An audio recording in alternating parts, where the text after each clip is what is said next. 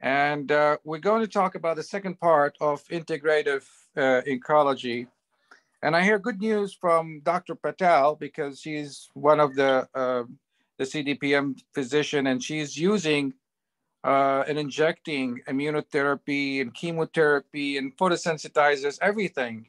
So really, if you have anybody with cancer and you need somebody who's adapting all the things that we are learning here, I think Dr. Patel Kalpana is the one, and she has great results. And hopefully she will come here and she will share her cases. Just today, she talks about the case with head and neck cancer, and she's injecting the lymph nodes with all those low dose chemotherapy, immunotherapy, photosensitizers, and she's activating with light. She's doing the ozone. She's doing high vitamin C.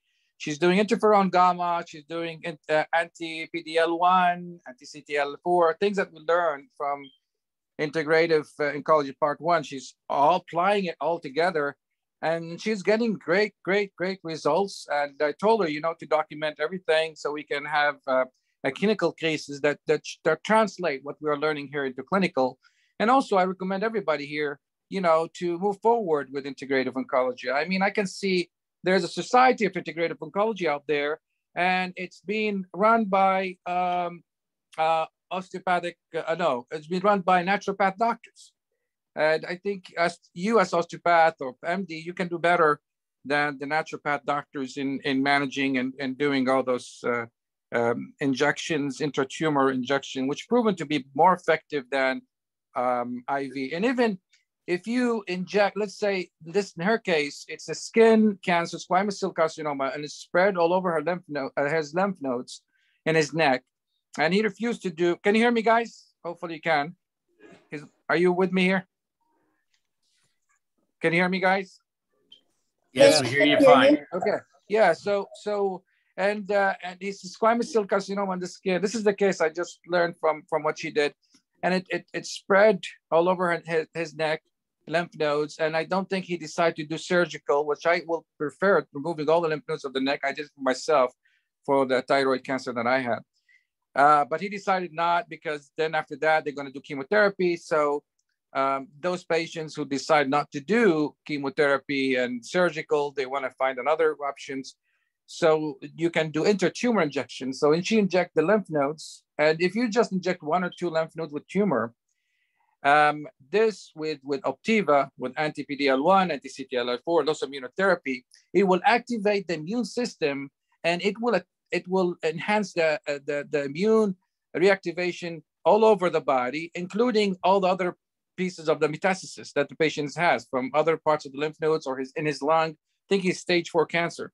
And he start having that improvement. He's able to swallow. So that's mean they're shrinking in his lymph nodes of his neck. And I think he's feeling better and better. And so if you have metastasis, and you say, well, I just inject 1 or 2 tumor, that injection of all those therapies that we talked about, immuno, chemo, photosensitizers all together, including loading them inside nanotech, which is PNP, platelets nanoparticles. That's the secrets of why this is working. This will be enough, because this will activate the immune system and cause shrinking and destruction of all other tumors and all other sites. So intratumor injection, it's way better than IV. It has 1,000 times more efficacy than doing it IV. So I think we learned all the methods, all the procedures that we are doing in immunotherapy from the first lecture for integrative immuno-oncology part 1. This one, we're gonna see other methods to activate the immune system. And we're gonna focus mainly on phosphatidylserine serine. And we're gonna learn about it, as it is immune blockade receptor. And we're gonna learn how to block it in order to activate the immune system to attack the tumor. And we learned from the part 1 of integrative immuno-oncology that we have 3 phases of how the tumor is emerge. and escape the immune system. We know that the surveillance of the immune system has three phases. One is the first phase, which is elimination. And then we have the second one is equilibrium. And the third one is elimination. And we learned that it will be good if we prevent the tumor from moving to equilibrium or shift whatever tumor that went to equilibrium back to elimination phase. And we develop a cocktail of supplements that's supposed to be taken for everybody here, because you have a chance of 1 to 2. That's mean 50% of anybody here in this room will have cancer. 50% will have cancer during your lifetime. That's proven, documented.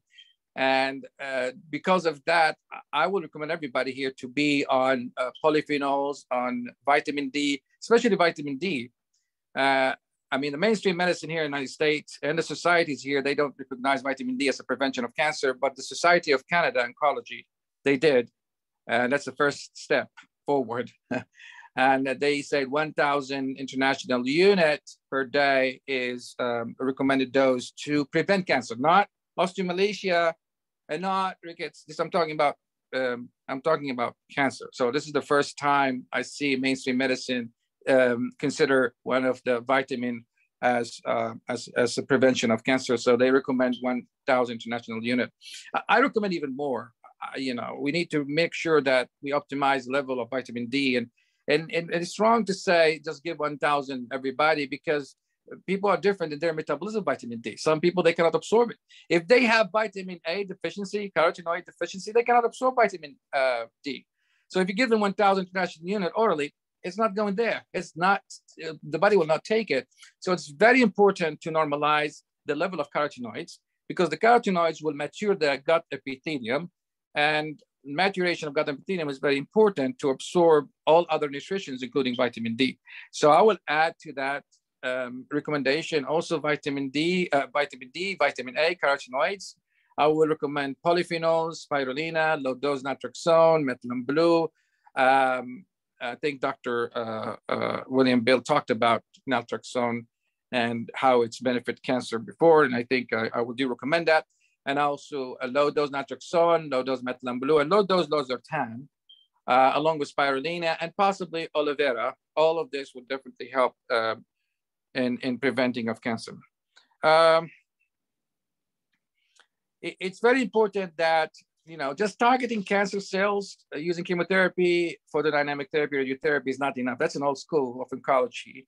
The mainstream oncologists, what they do, they just give high-dose chemotherapy, high-dose radiotherapy, and they destroy both the cancer and your healthy tissue and your immune system. And they don't even have any regard about the tumor microenvironment. The new school is that, no, we destroy those cancer cells, but also we need to change the tumor microenvironment to become a hostile environment in a state of a favorable environment. And so we need to polarize the immune system to Th1 and 1. We're going to learn that. And we need to put the immune suppression equation of the tumor microenvironments, which led to the tumor escape, one of the mechanisms of tumor escape. And we're going to learn about this immune blockade, phosphatidylserine, a receptor that polarizes the immune system away from Th1 and 1. We're going to learn about it today. We're going to learn how to block it. And we need to put it as one of the equation, one of the factor in treatment of cancer. And we're going to learn about the antibody-mediated phosphatidylserine blockade, activate the immune system, polarize the immune system to Th1 and 1. We're going to learn that today. Again, if you see here, in order for the immune system, in order for the tumor to flourish and to grow and divide and become cancer, they need to. So those are the mechanism of the tumor emerging of the tumor. Is that the tumor cells or the cells will have some mutations in their pro-oncogenes, which led the tumor to divide uncontrollable and without stop. And they will be kind of will not respond to any external stimulus. They just divide. Normal cells, when they divide and they attach to surfaces, it's called contact surfaces. This contact surfaces will send signals that will inhibit the proliferation. Those cancers, they don't respond anymore because of the mutation, and they start growing and expanding regarding of contact inhibition. So they don't have the contact inhibition. That there's a mutation there in that piece which they don't respond to anymore, and so they grow in size and they start pressing and destroying everything surrounding it, secreting enzyme to destroy the normal tissue, and they have no regard of the space because the mutation of that pro-oncogenes did inhibit or stop the contact inhibition. And of course, in order for the tumor to grow, they need to secrete enzymes that will break the surrounding normal tissue and let them to expand. And also, those tumors, they need to replicate, and those tumors, they will replicate immortality. That's mean they will divide and they will not stop dividing. And that's because of the mutation in those genes. And, those pro-oncogenes, they are being mutated. And also, they change the mitochondria where it becomes leaky to free radicals. And those free radicals will feed and signal the pro-oncogenes to activate and stop, and divide and stop. So you have cell cycles continue going in the circle, and it's not moving back into G0 anymore. And also they also have all the signals that helps those tumors to implant into other tissues. There will be signals that they respond to that led them to migrate to those metastasized sites, and there will be chemicals that helps them to able to implant into distant tissues and lead to metastasis. In order for tumor to grow, also they need to secrete chemicals, growth factors that stimulate the growth of the blood vessels, because they need to be fed. And the tumor do secrete a lot of angiogenesis growth factors, which we call them endothelial growth factors, that helps to increase the blood vessels in the tumor to feed the tumor. And those blood vessels, they are abnormal blood vessels of the tumor. They are wide, kinky, and they are leaky, but they are kinky in the way they allow nutrients and sugar to pass through, but they will not allow the white blood cells to pass through. So they decrease. This will lead to decrease in the lymphocyte infiltrations. So they increase increase the vasodilation. Yes, and there are tortuous-shaped blood vessels abnormal. Yeah, you will increase the blood flow in terms of nutrients, especially the sugar, but it will be squeezed by the fibrosis of the tumor, which will prevent the lymphocytes from infiltrating. That's part of the trick of providing that microenvironment, tumor microenvironment that enhance the tumor growth. And that's how the tumor is tricking us, tricking the body, because it prevents the T lymphocytes from infiltrating. So you would have poor T lymphocytes infiltrating. That's part of evading the immune system. In addition to that, the apoptotic genes will be mutated, and they will not be responding to the free radicals level that normal cells respond, and that led to apoptosis. The bar of the free radicals, the level of redox potential is going to be very high for those cancer cells to induce an apoptosis. And so they're being mutated, and that prevent them from dying, and they will continue dividing and surviving as immortal cells, replacing us as normal tissue. You can say it's like an aliens. And so the other thing is that if you see the tumor, there is inflammation. But what kind of inflammation? We learned that there is 3 kinds of inflammation. There is Th1 dominant inflammation, which we needed to kill the cancer. There's Th2 inflammation, which is, gives you that allergy and histamine release, and basophil and eosinophil. We don't want that inflammation, but that's the tumor they use. They use that inflammation.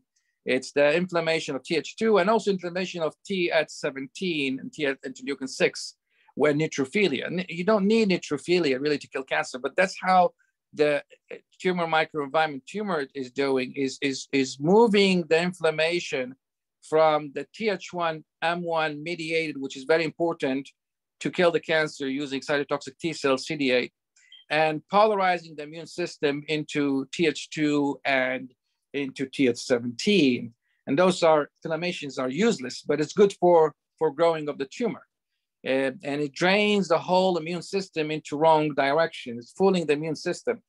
And instead of polarizing to Th1 M1 and cytotoxic T cells to kill the cancer, they're polarizing the immune system into interleukin 6 mediated immune system, which is Th17, and interleukin 4 and Th2. And what will happen is that you will have inflammation there, but you would have the neutrophils and you would have basophil, mesophiles. And those inflammation, actually, it's in favor of the tumor, because interleukin 6 will increase the blood flow, will cause fibrosis. So it's really, it activates the platelets, it increases the platelets. And that's why the tumor, you will see a lot of patients with tumor that their platelets is high. And they use the platelets as a shield to cover those tumor cells from the immune system. They use the fibrosis as well to squeeze the blood vessels to prevent T lymphocytes from infiltrating the tumor. And yes, you will see the dysregulations of the tumor epigenetics. So it will be expressing all the proteins that favor the tumor growth, as we see it here. And they will increase the expression, for example, of endothelial growth factor, vascular endothelial growth factors to increase the angiogenesis. For example, they may express interleukin 10 to stimulate Tregs and Mregs to suppress the immune system. That's how the tumor is. They change epigenetics in the way they express immune signaling, immune suppressing signaling that will favor the tumor growth. If you see the slides here, we just talked about it. I mean, we will see that there is two kinds of inflammation, as you see here. There is a good inflammation that we need to kill the cancer, which is mediated by Th1, M1, and cytotoxic T cell, which is the green one. See that? And there is inflammation that is actually causing the tumor to grow and suppress the immune system, not the whole immune system, the immune system that we need to kill the cancer, which is M1 and Th1 and cytotoxic T cells. So if you see the green one, is that the immune system we need in order to kill the cancer? We need to polarize the immune system to Th1, M1, cytotoxic T cells.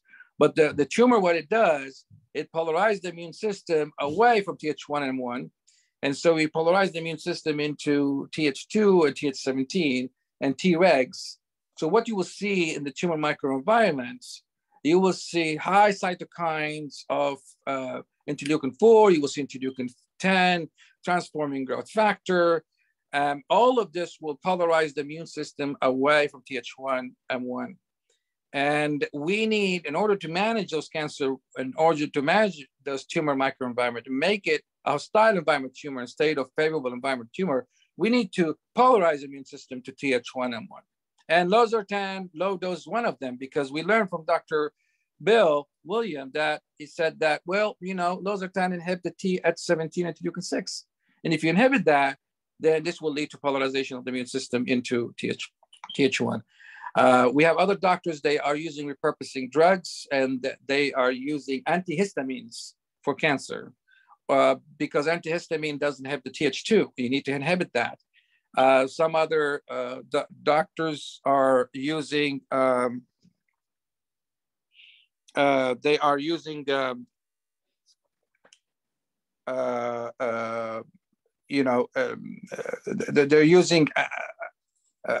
antifungal drugs, because antifungal drugs does inhibit the Th17 and interleukin 6, and they use antifungal drug for that. Ivermectin, for example, it doesn't have the 17 interleukin 6, McCarran Blvd, and many other repurposing drugs. Anything that inhibits interleukin 6, it's going to be good for managing cancers. And there is antibodies that they develop to inhibit interleukin 6 and Th17 activities, and interleukin 17, interleukin 17s and antibodies, and they're using it for cancer. So we can polarize the immune system into Th1 M1. Okay, are you there, guys? Can you hear me, guys? Because I don't see you, so I don't know. Yes, it's great. Thank you very much, Dr. Halasa. Okay, can you see my face or you don't see my face? We do not see your face. At least I do. I'm seeing my phone. That's the reason. Okay, not that's fine. Okay, so let's go ahead and I think we already talked about the first part of the integrative oncology. We talked about elimination and equilibrium and escape. And Dr. Halasa, yes. Can I interrupt you for a minute? Uh-huh. And I was just wondering that, clinically, we are able to measure certain things. And most of the physicians know to check patient for the transforming growth factor beta, TGF beta. So if patient has a high amount of TGF beta, how do they interpret it? So transforming growth factor beta, it either polarized the immune system into Th17 or Tregs. And really it depends on the ratio of interleukin 10, interleukin 6. So if you have transforming growth factor beta high and you have interleukin 10 is high, then you will see Tregs, which is not good for cancer because this will suppress the cancer. This will suppress the macrophages and turn them into MREGs.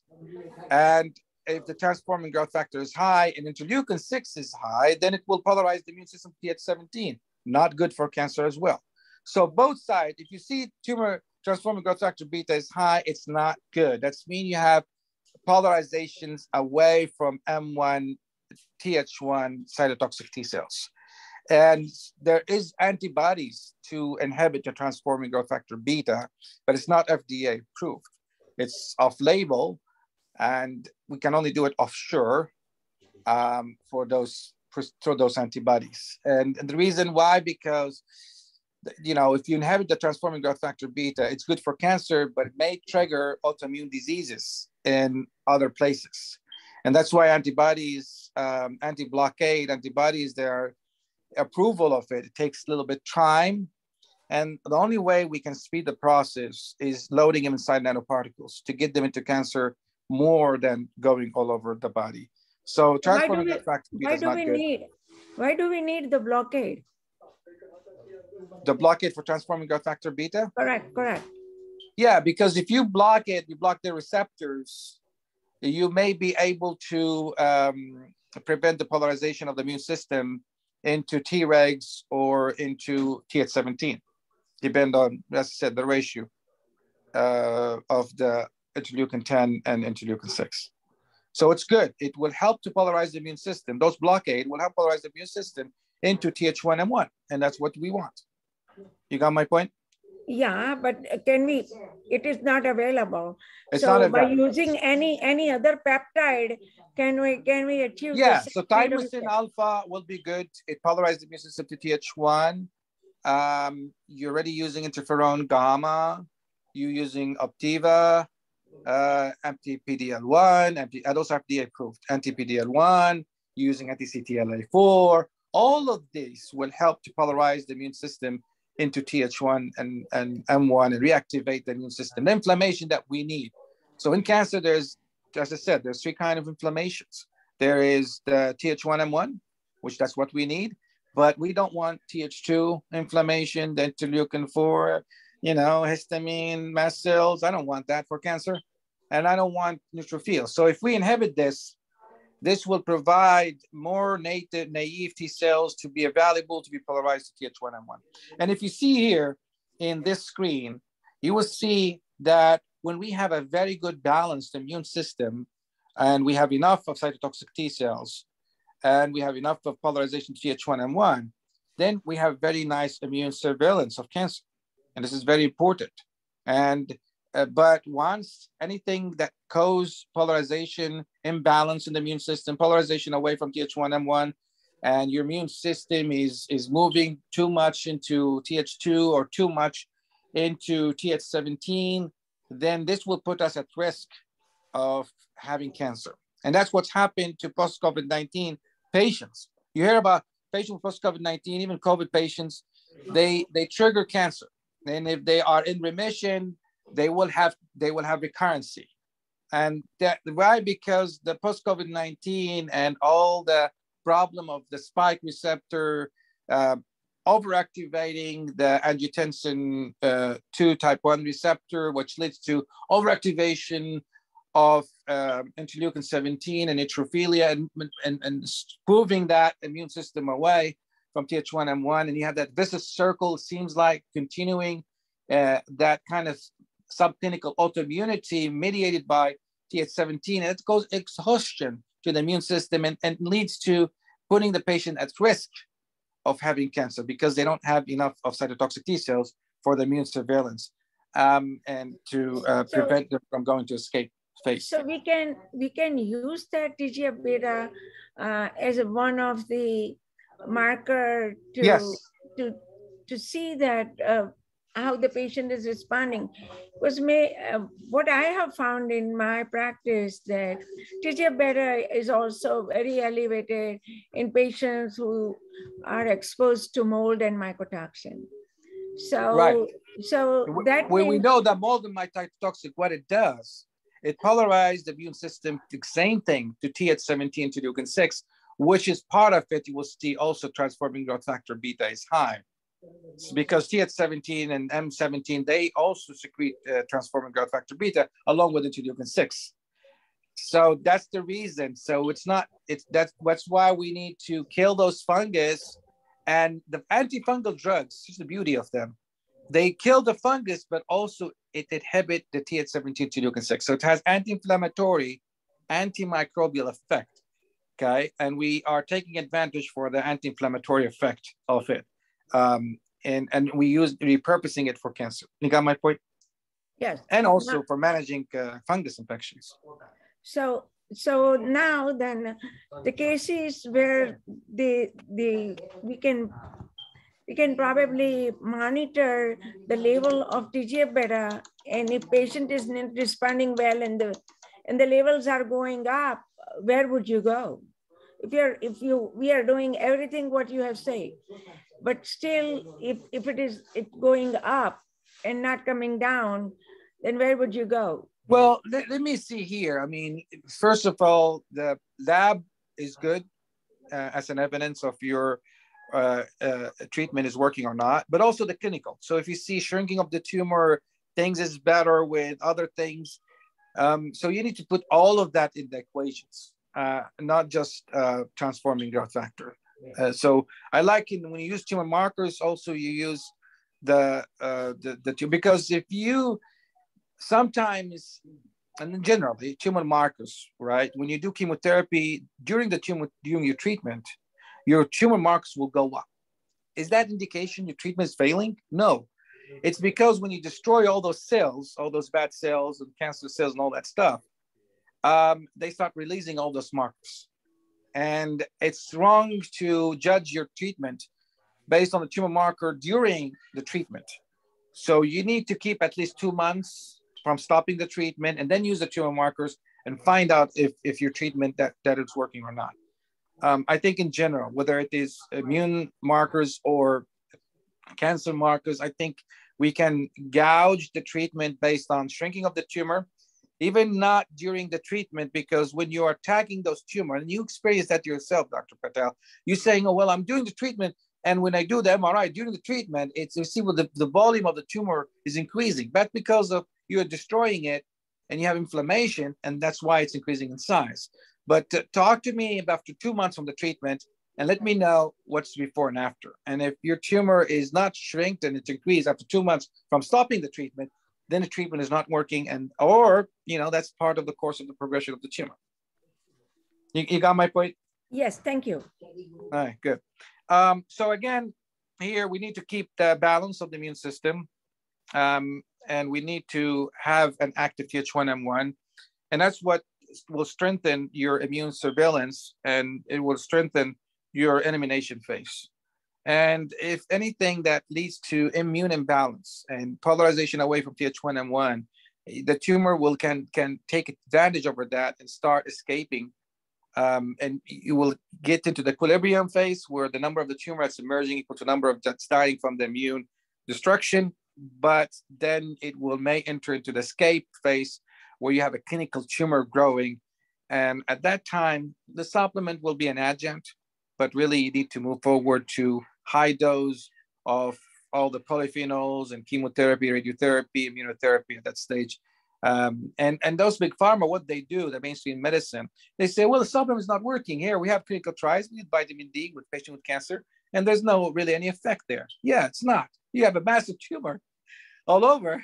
You're not going to kill it with vitamin D. Vitamin D can act as an adjunct, but you still need to use chemotherapy. But where we see the effect of the supplements is in prevention, or in pushing the tumor from equilibrium to elimination, or preventing elimination phase to going to equilibrium. So once you have imbalance, then this will lead to escape. As you see it here, where you see a lot of other cytokines like transforming growth factor, interleukin-6 is high.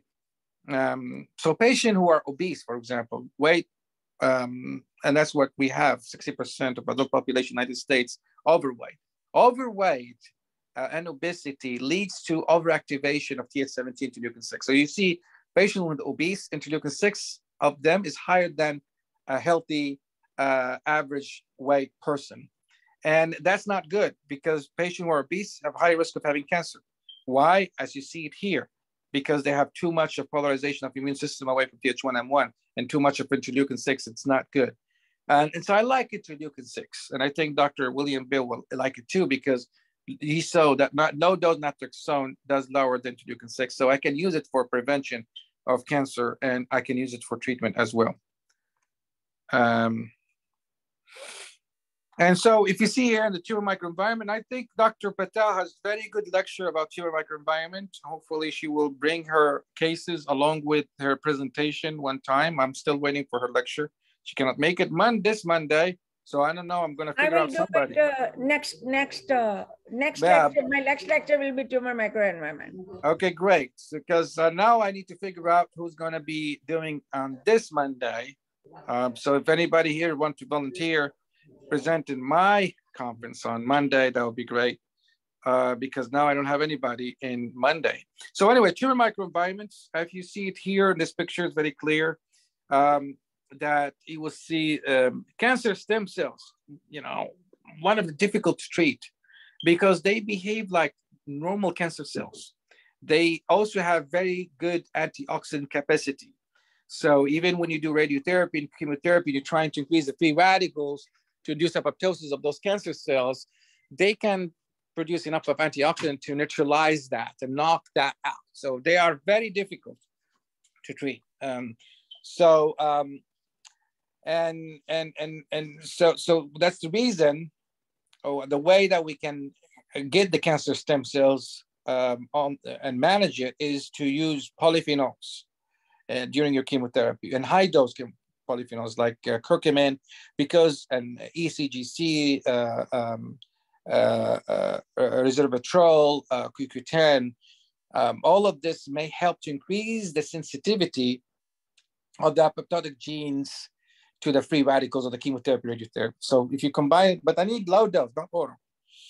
I mean high dose, IV curcumin, IV ECGC, IV quercetrine. Low dose not good, because low dose can be antioxidant. You want it to be pro-oxidant, so use the high dose. High dose vitamin C, that may help to increase the sensitivity of those cancer cells to the free radicals generated by photodynamic or radiotherapy or chemotherapy.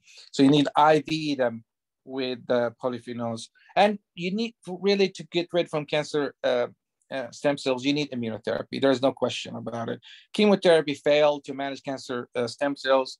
And we need immunotherapy, anti-BDL1, anti-CTL4, and anti-phosphatidylserine, which we're going to learn today.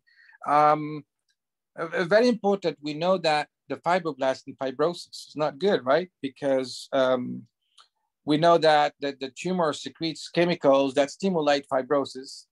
They really express on their surfaces too much of angiotensin 2 type 1 receptor. Do you remember that angiotensin 2 type 1 receptor? The tumor overexpressed them.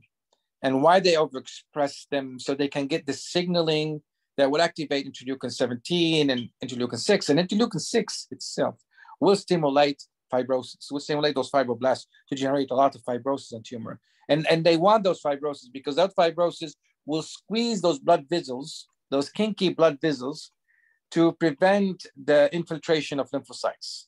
So they are squeezing the blood vessels from invasion of the lymphocytes. So what will happen if you don't have enough lymphocytes? You cannot kill the tumor. And that's the tricky thing. So they make the blood vessels kinky, diluted to, yes, there will be helps into feeding them with nutrients. But at the same time, the fibrosis, along with the kinky blood vessels, it's like a house and you kink it. You will allow nutrition, but will not allow the lymphocytes from infiltrating. And that's why we need to inhibit the fibrosis by all means. And we can inhibit it by losartan and block that. So we can do that. And also we can inhibit it by shock waves. We can break those fibrosis that's there by shock waves and allowing those T lymphocytes to go in. And we need to normalize the blood vessels. And using Avastin. Avastin is antibodies that blocks the vascular endothelial growth factor, VEGF. Dr. Patel is using it for her patient. Great success. By the way, she's the only doctor that I know worldwide, because I'm looking at all those YouTubes and all those updated immuno-oncology, the mainstream doctors I'm talking about. And nobody up to now is combining all those things. Nanotech, immunotherapy, intratumor injections. So she's doing it all. So she will be leading because she will give us all the experience that we need to really know where this is working or not. And she tells us this is working or not. And we're using low dose. So she's safe, peace of mind, and treating the cancer. So we don't get the side effects of high dose chemotherapy. So that's the beauty of it. And the patients are pleased because they don't suffer from high dose chemotherapy, which knocking down the immune system and healthy tissue and gives them that nausea and vomiting. And so it's called target therapy, low dose chemotherapy, immune therapy, photosensitizer. We're working on doing radiofrequency ablation as well. So hopefully we'll have an offsite center doing that, maybe in Bahamas. Okay, so let's go ahead and move on. So let's see here, this picture about tumor microenvironment. It's a beautiful one, right? So if you see here, this is the necrosis, and it's like a cystic. And I think Dr.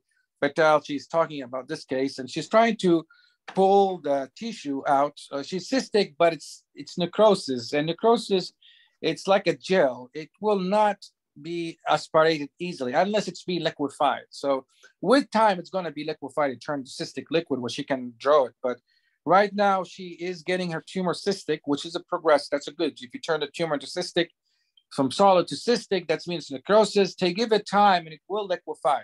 Those macrophages will start eating them and destroy them, and they will become cyst of liquid. So those are necrosis in the center here. And those are the tumor cells, the purple one, as you see it here. And this is a prostate cancer, by the way. And if you see the pale red ones, as you see it here, that's surrounding the pale red. So you have dark red, or what we call purple.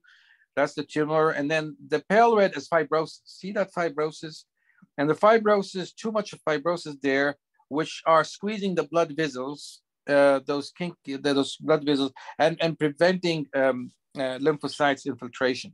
So fibrosis is not good. When you see a tumor or too much of fibrosis, this is, in a way, it enhances the tumor growth. It's in favor of the tumor. So we need to break that fibrosis. And you cannot just go do shock wave and break the fibrosis because you may end up spreading the tumor. So make sure you're giving the treatment first, and you're giving enough of chemotherapy, photosensitizers, immunotherapy before you use the shock wave.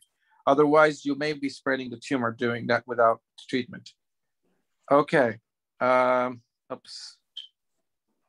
Here we go. Let me see. Okay, let's go ahead to the next. Can you see the next slide? Are you there, guys? Okay, good. I think so. Here we see in those slides, just to show the tumor microenvironment in slides, and I'm trying to make it bigger so you can see it. So you see the green one is the tumor cells, right? And it seems like so the green one tumor cells, and if you see the red ones are the macrophages, okay? And so the blue, the green is tumor, the red is macrophages, and possibly the blue is the stroma, okay? Okay, so macrophages, a lot of macrophages there, right?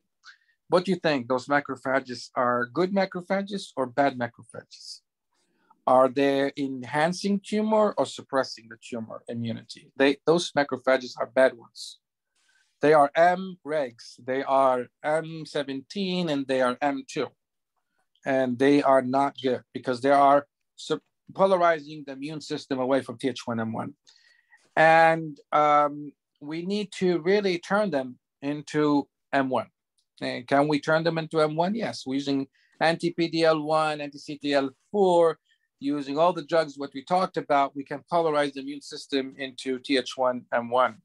Using losartan, using naltrexone, using methylene blue, all of this may help to turn those and switch them from MREG, M2 into M1, and that will activate the cytotoxic T cells and kill the cancer. So those are not good macrophages here. We need to turn them into good ones, which is M1 from M2 or MREGs. Okay, another slide. And you see here the tumor cells are blue, and then the greens are the macrophages, and then the stroma is the red, and you see also some blood vessels there, and you see the macrophages is on the border, it's on the stroma there, and they are suppressor macrophages. They are not good. They are MREGs, M2, M17, and we need to turn them into M1 using all the treatment that Dr. Patel is using in her cocktails of polarizing the immune system to Th1, M1. So this is the picture also showing the macrophages here. Also here you see the tumor. You see the stroma is red, and then those are the greens are macrophages, and then the black ones are the tumor. And if you see here, the macrophages are, as I said, they are the MREGs. They are myeloid suppressor cells, immune suppressor cells, derived suppressor cells. They're not good. They are enhancing the tumor growth, those macrophages. And we need to turn them into M1 in order to turn the naive T cells to Th1 and to secrete all the cytokines that we need, which is interleukin-2 and transforming growth factor that leads to polarizing the immune system and gives you enough of cytotoxic T cells that we need to kill those cancer cells. So this is how showing the tumor microenvironment is very important to be managed. And we need to turn those macrophages from MREGs, M1, myeloid-derived suppressor cells into M1, and then M1 will activate the naive T cells to Th1. And we need to break those fibroses, and we need to change the microvasculature from kinky and tortuous into normal ones. And it's not good to do too much of Avastin, because then you will not have a way to infiltrate the lymphocytes, unless you want to say, no, I want to cut off the blood vessels completely by the procedure we know, the coagulation thing, or breaking those blood vessels using heat, radiofrequency ablation. Then that's another thing. That's another thing. Then you can use high dose Avastin. But in this case, we want to give Avastin a way to normalize it, because if you do too much of it, it's not good. Then you don't have enough of blood vessels to supply the soldiers, which are the lymphocytes and the lymphocytes and the macrophages, the M1s that we need to use it to fight the cancer. Okay. Okay, here we go. Okay. So as you see here, that in the tumor, because of the tumor secretes interleukin-10 and they interleukin-6, as we talked about, transforming growth factor, and they polarize the immune system away from Th1, M1. They polarize them into Tregs, Mregs, as you see it here. See that, what's happening here? And what we need is to polarize the immune system into Th1, M1, cytotoxic T cells, which is on the right side. And we can do that using antibody blockades, whether anti-PD-L1 or anti-CTLA4, or we could use anti-phosphatidylserine antibodies. We're going to learn how anti-phosphatidylserine antibodies works in polarizing the immune system from Mreg into M1. But this just shows you how you have on your left side, you will see, and on the right side, you will see, let me see, you will see, sorry. So the left side where we see low level of myeloid derived suppressor cells. So the left side is the tumor size, tumor microenvironments. And when we treat them, we expect that we can see, sorry. The right side is the tumor microenvironments, which are suppressing the immune system, and you see high level of myeloid dysplastic myeloid-derived suppressor cells, which is the Mregs and the M1, as you see there. And you see high level of transforming growth factor, interleukin-10, interleukin-4, and this will definitely, as I said, it will suppress the right immune system, which is the Th1/M1, to attack the cancer cells. So this is not good. And what we need to do is polarize the immune system into Th1, M1, and cytotoxic T cells by giving those antibody blockades, by giving all those repurposing drugs, by giving low-dose naltrexone that inhibits the Th17 interleukin-6 polarization, inhibit the Mregs polarization, and it leads to polarization of the immune system to M1 and Th1. It's been giving thymosin alpha and giving interferon gamma, which is on the left side, as you see it here. Okay, and this will give me enough of activated Th1 cytotoxic T cells to kill the cancer. Okay. Okay, so as we see here, that phosphatidylserine is a problem in tumor management. And phosphatidylserine is expressed on the surface of the tumor. And why they're expressing it on the tumor surface is the way to polarize the immune system to Mreg and M2. So when the macrophages eats those tumor cells, those macrophages polarize into M2 and Mreg, and that's not good. That's the way that the tumor is evading the immune system. And so when you have a tumor that on their surface, a lot of phosphatidylserine, then when the macrophages goes and eat them, right, it will turn into Mreg and M2, and that's not good. And the idea here is how I can block the phosphatidylserine at the surface receptors by using antibodies. And if we do that, then this will prevent the polarization of the macrophages. This will prevent them from polarizing to M2, Mreg, and lead to polarization into M1. And that's what we need for cancer. Okay, so phosphatidylserine exposed to the external surface of the cell and vehicle, the tumor microenvironment, which is something not good. That is the reason why, one of the reasons why we see polarization away from Th1/M1. That's the reason why the macrophage, when they eat the tumor, they're supposed to be moving to Th1/M1, supposed to be moving to M1 and then activating Th1. But the reality is that they turn into Mregs. And we're going to know why in the coming slides. So phosphatidylserine on the surface of the tumor is not good because they are immune suppression. Because when they're being picked up by the cancer cells, they are causing those, picked up by the macrophages, they are causing those macrophages to polarize into mreg and M2.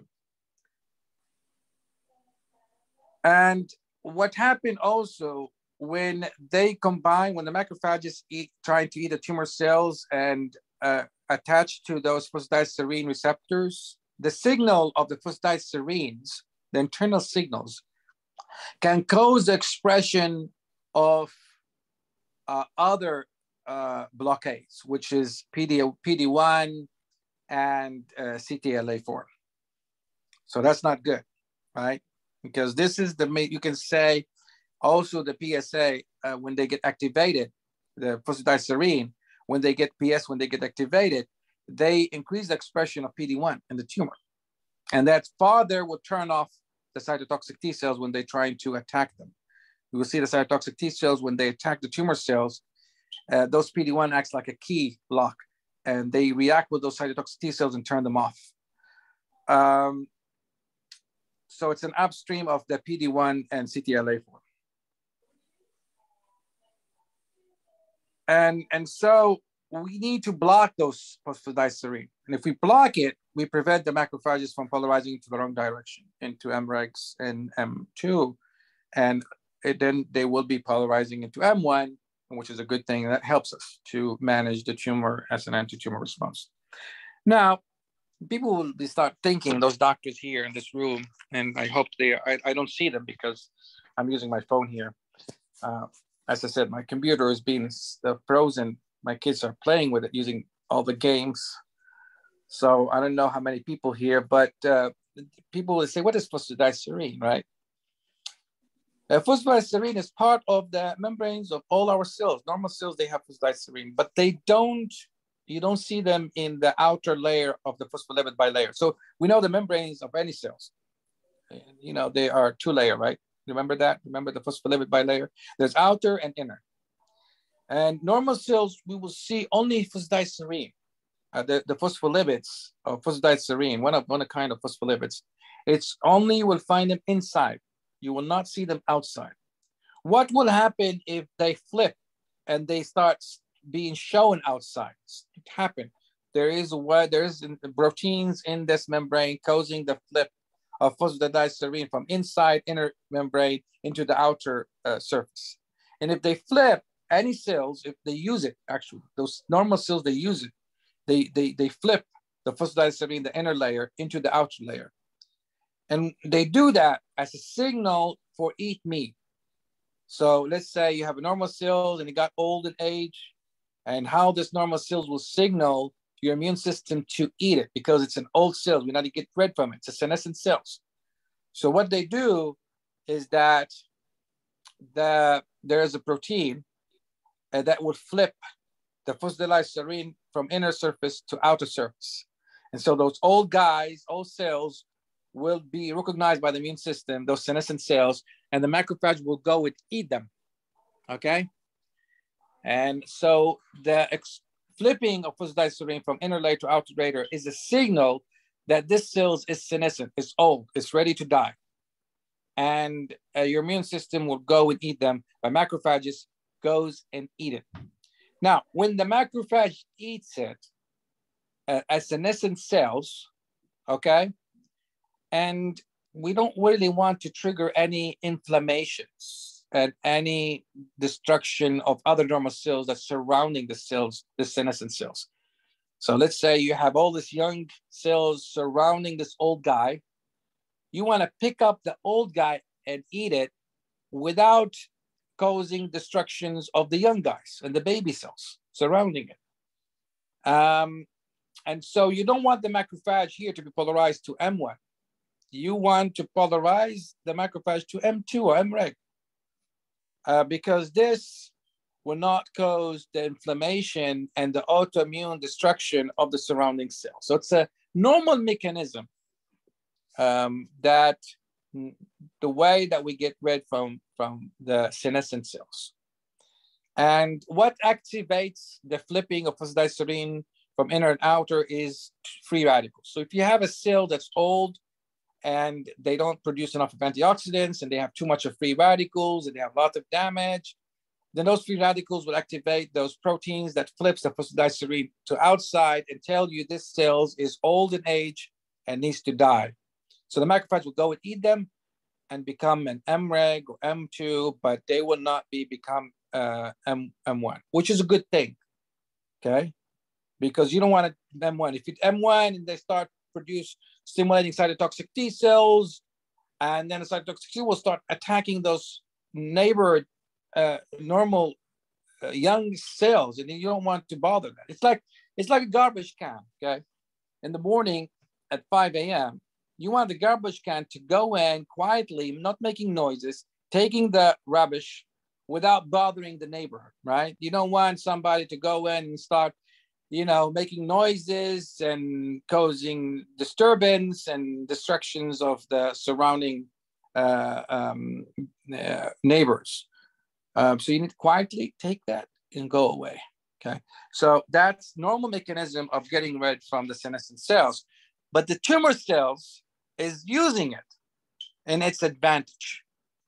So that's the point here. If you see this slide here, I just want to check everybody. Can you hear me, guys? Are you still awake? If not, just drink coffee, because it's good. As I said, it's fine, Dr. Halasa. It's a hardcore kind of presentation, and even the whole field is a new field. I myself, I have no clue about it 3 years back when I was managing my data self. And I wish I know these things, because if I know these things, I will be doing what Dr. Patel is doing with this patient because my dad has head and neck cancer as well. He has hypopharyngeal cancer. And I was ignorant about immunotherapy. And I was ignorant at the same time, immunotherapy is not giving us good hope in terms, if you give them IV, yeah, it will kill the cancer, but also it will trigger autoimmune diseases and it will exhaust the immune system. So that's the failure of immune therapy. But because of learning about nanotechnology and combining nanotechnology with immune therapy, then it makes sense. Then you can target that tumor and injecting into the tumor as well. We did inject the photosensitizers and chemotherapy into the cancer, but that's not enough, guys, because we need to also change the tumor microenvironment as well. And this is something I learned, and then I start adding things together, connecting the dots, and learning from how I can use nanotechnology to make the immune therapy more effective by loading those antibodies in those nanoparticles. Now, Dr. Halasa, yes, go ahead. It's already an hour and 15 minutes. If Dr. Clearfield Bill agrees, I think this is a heavy subject, and you have as a part 3, so that you can discuss what you have. People have questions, because you may have more slides on this, and this is a very important subject. So whatever everybody wants, but this is one of my suggestions. Guys, are you tired? Do you want to do it part 3? Or you want to continue? Dr. Patel said part 3. Let me hear another voice. As you know, I was turning it over to you, Dr. Halasa. So if you want to do a part 3, we can make it April 19th. Okay. Okay. I'm going to leave it up to you, though. Answer the question, and there's a question in the chat that says, it's from Dr. Horvitz. We use phosphatidylserine for people with high nighttime cortisol. Should we not use phosphatidylserine in that way? Are you using it for cancer patients or using it for what patients? Cortisol. For high cortisol at night? Yeah, there's no problem. The phosphatidylserine is part of your cells, healthy cells, and it's part of getting rid from senescent cells. So no, you use it. There's no problem with using it. The whole thing is that when we're treating cancer, we need to block those phosphatidylserine of the tumor, not the normal cells. That's the problem. This antibody did not have FDA approval. I don't think so. They may. But this is the problem with this immune therapy. Don't take me wrong. They are good to kill cancer, but it can trigger autoimmune diseases as well. And that's the reason we need to load them inside nanoparticles, latest nanoparticles, and we need to inject them into the tumor. And it can take better advantage than giving it nakedly IV. I mean, that's the reason of all the hinder and the problem with immune therapy. So you continue giving fosfodiesterone. It's part of your normal cells, no problem about it. But I'm talking about when we're managing cancer, we need to block it in the tumor only as much as we can using targeted therapy approaches, whether it's intratumor or loading it inside nanoparticle. But it's part of normal cells to get rid from naive cells. You see here, you know, the normal dying cells, aged cells, senescent cells, how I can get rid from it. They get the signal for that is flipping the phosphodiesterone from inner layer to outer layer. There is a protein inside the membrane that will sense the free radicals. If it's too much of free radicals inside the cell, that means aged cells. It's not able to neutralize the free radical. It's old guy. We need to get rid from it. So your macrophages will eat those senescent cells, and phosphodiesterone being expressed outside or flipped outside is an expression that this cell is senescent cells and it needs to go. But the tumor cell is taking advantage over it. And then we need to go ahead, knowing that it's taking advantage over it, find a way to block it and use antibodies. Now, here's the homework that I need for every doctors here. Can we block phosphodiesterone with supplements, with drugs, repurposing drugs? I want to block the phosphodiesterone internally, the signal of it. Can we block it? And that's where homework for all the doctors here. Find out if you can block phosphodiesterone signaling with repurposing drugs in a state of antibodies. So that will enhance the whole treatment protocol. And I need that from all the doctors here to be actively looking for repurposing drugs or supplement that inhibit the phosphodiesterone signaling for the tumor, not for the senescent cells. Any other question? Questions? Everybody's happy? So I think we can do part 3. That would be fabulous. Part 3. Okay. Another night. Another night. Make sure you drink coffee. I have April 19th next. It's our next opening, Dr. Halasa. Right, but I will try to squeeze all of this hopefully during my lecture. I don't know if I can. I will be more faster. You only get an hour. We're very busy. Hour, yeah. I will not be. And Dr. Farshian is after you, and you know he doesn't like to wait. I'm not going to make him wait, but I will try my best to squeeze things. I'm here, relaxed, and I'm trying to break things down. In real lecture there, I may be just pushing things very fast so we can know that there's something important there. Okay, well we got you for April 19th, okay? Okay, good. Any questions? Everybody's happy here? That's my questions to my kids too. Everybody's happy? And also Dr. Patel, she heard from me that, you know, are you happy or not? So yeah, no, I'm. So are you happy, Dr. Patel, or not? That's important for me. Well, I'm happy, but why does the phosphatidylserine flip upside down? Well, from inner layer to the outer layer? What are the? I mean, you know, it says under normal condition and under hypoxia and etc. But so. Yeah. So if I want to get rid from senescent cells or hypoxic cells that's being damaged or any cells that's being destroyed by too much of free radicals. So let me ask you this then. If you are saying that senescent cells, then, you know, that recipe of using, I'll just 1 minute, okay? Okay. Hello, Martin, can I call you? Okay, thank you. So, I'm sorry, I got this phone call.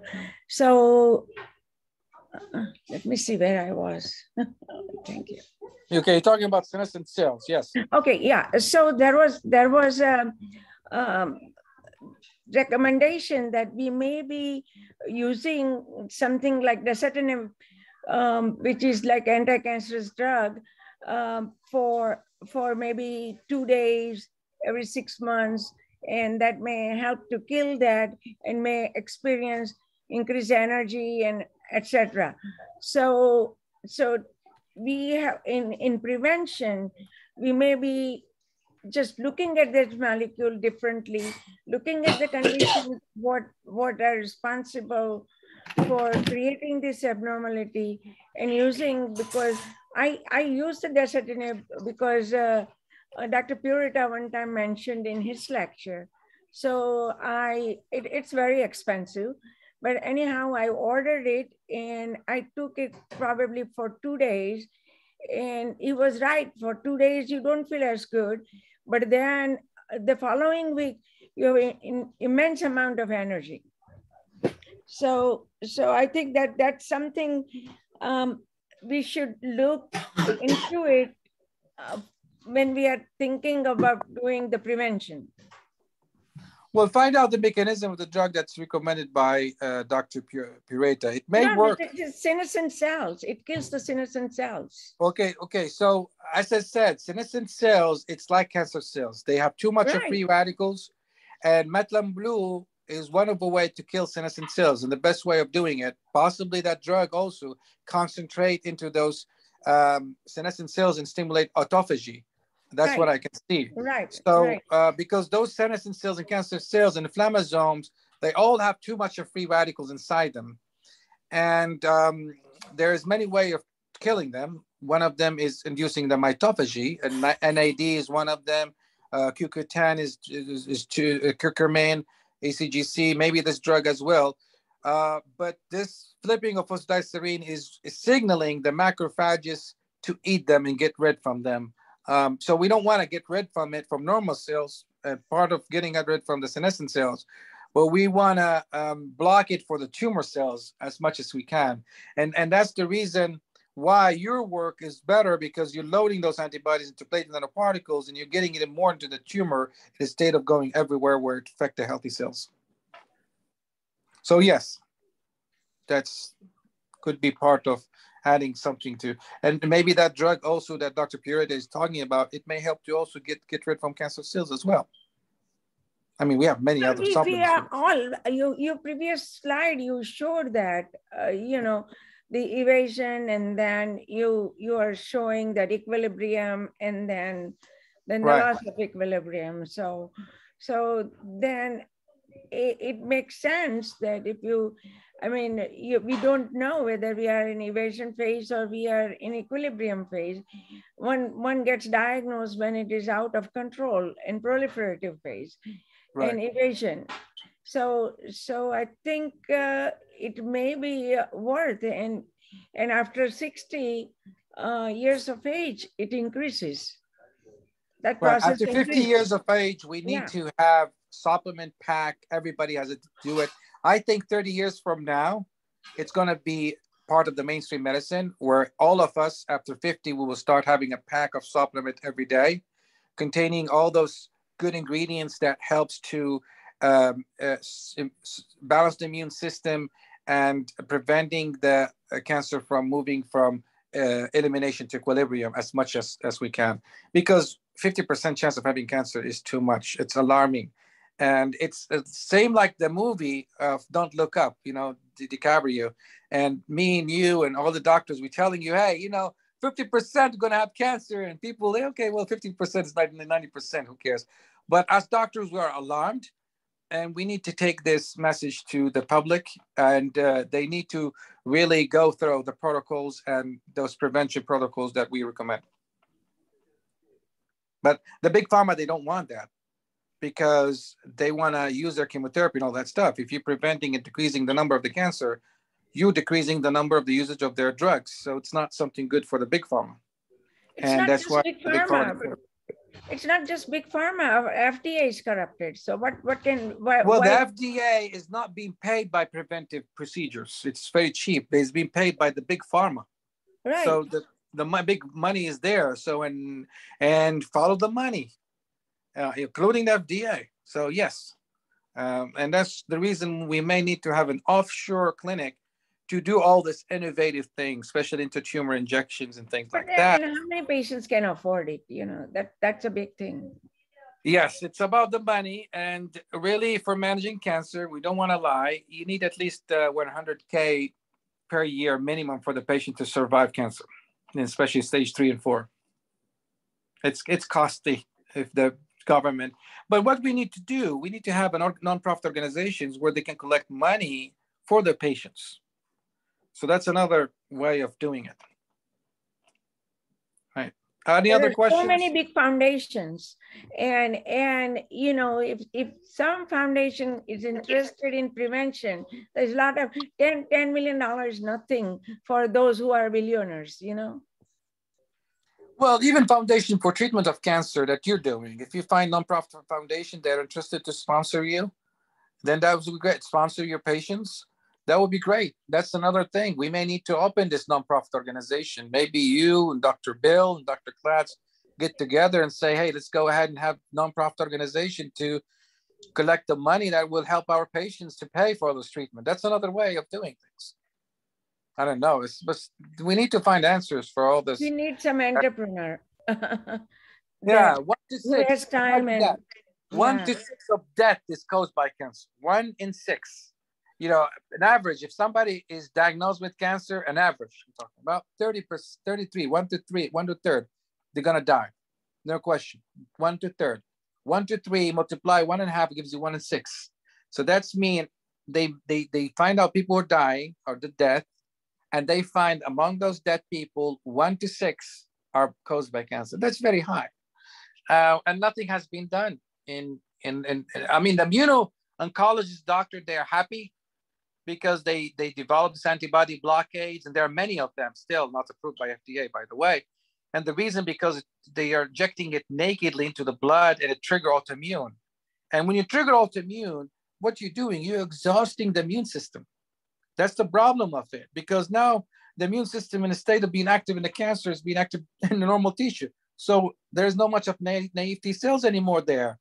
And that's not good. And so what is the solution here is to inject those immunotherapy in the tumor and also loading inside nanoparticles, which is platelet nanoparticle. That gives you what we call the target therapy. And there is a big pharma company working on it. It's not just me.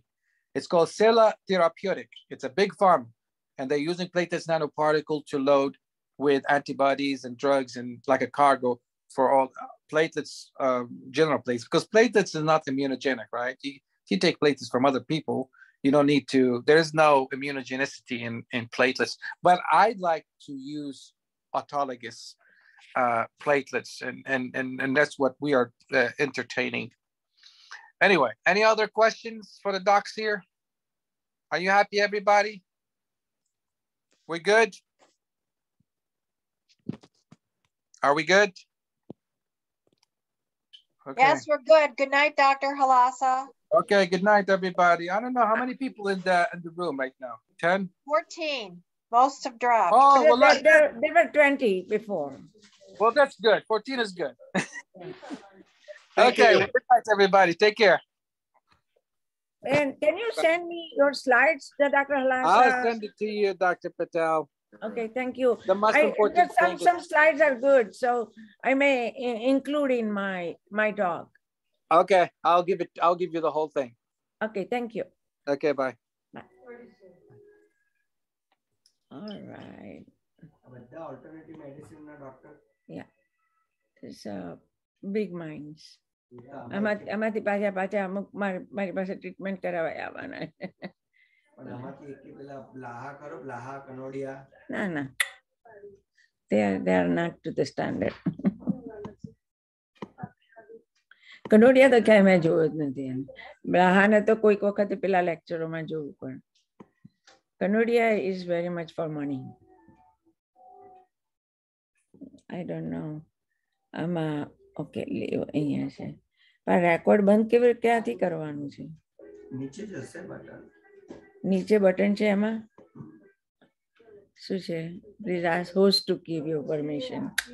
That is not that. મારું નથી. મારું ક્યાં ગાવું? દિલીપે નથી કર્યું એનો અર્થ. દિલીપ નથી કર્યું ને? આ તે કર્યું તું આમાં રેકોર્ડ? તો ક્યાં છે? I'm going to leave then now. અત્યારે પછી આવે છે.